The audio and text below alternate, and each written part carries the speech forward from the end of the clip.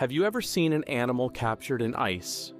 As you know, at some point animals pass away and leave behind skeletons.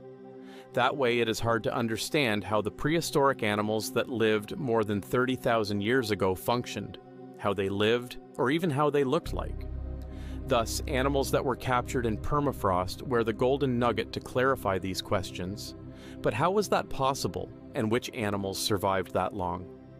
Today we're going to discuss 5 prehistoric animals that were preserved in ice, and at the end I added a bonus question that may release a discussion. Number 1. Zur, the wolf pup.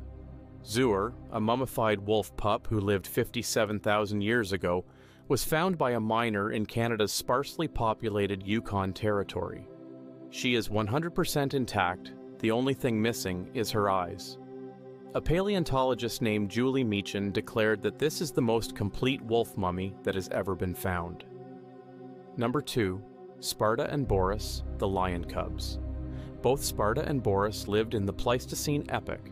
They were found in the Siberian permafrost in 2017 by mammoth tusk collectors. The two cubs aged 1 to 2 months old. Scientists suspect that both puppies died in landslides. Sparta was a female cave lion cub that has been declared to be the best preserved animal found from the Ice Age. The next animal was most likely prey for our 2 little lions. Number 3. Yukagir bison. As you might thought, they lived at the same time period. The steppe bison was also found in the Siberian permafrost in 2011. Scientists estimated that this specimen was nearly 9,000 years old. Most of her fur and internal organs were remarkably intact.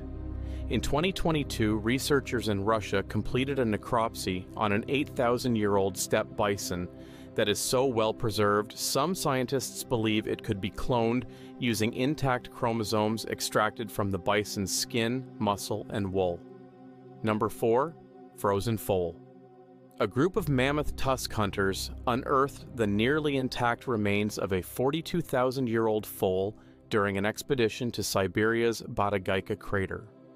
Preserved by the region's permafrost, or permanently frozen ground, the young horse showed no signs of external damage, instead retaining its skin, tail, and hooves, as well as the hair on its legs, head, and other body parts. Scientists are set on cloning the foal, a member of an extinct species called the Lena horse. For cloning, the researchers are focusing on muscle cells and internal organs. Even there, finding DNA in good enough condition for cloning is a big challenge. DNA starts to degrade soon after an animal's death, even in excellent preservation conditions such as permafrost. Number 5. Woolly mammoths. The 30,000-year-old baby woolly mammoth, also known as Mammuthus primigenius, was found by gold miners in Canadian permafrost in 2022. The 4.5 feet or 1.4 meter long mammoth remains belong to a female calf and are so well preserved, the prehistoric animal's hair and skin are still intact. Scientists estimate it died at the age of 1 to 2 months. The mammoth, named Nun Cho Ga, meaning big baby animal, is the most complete mummified mammoth found in North America. It is at the same size as Lyuba, the 42,000-year-old baby mammoth found in Siberia in 2007. Some of the mentioned prehistoric animals are correlated with the ones that live today. As example, the mammoth that is correlated with elephant, or the steppe bison that is highly correlated to the modern American bison. As promised, I will deliver one question that may wondered yourself. Should we revive those prehistoric animals back to life, or should we leave them in the past? Write your answer in the comments. If you enjoyed the video, please like and subscribe. Thank you for watching. Until next time.